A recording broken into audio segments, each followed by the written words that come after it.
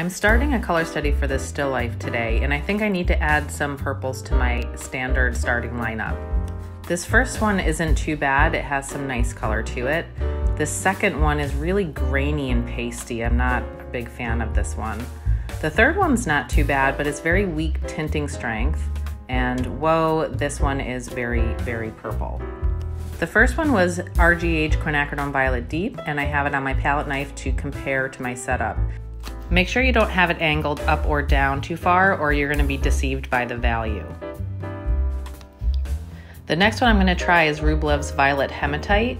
I'm not a fan of how the paint itself felt, and the color just isn't really what I want it to be. Next we have Doke Transparent Sepia.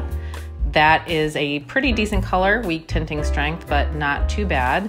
And then we have our crazy Dioxazine Purple from Winsor Newton. It's a nice color, but a little kooky out of the tube.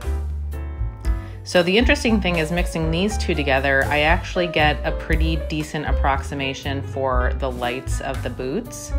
But these ones I'm actually more familiar with. I added Burnt Umber to that kooky purple, and I get a very, very similar color. Now, while the two mixtures look the same opaquely, they look very different transparently, and I prefer to use paints I'm more familiar with.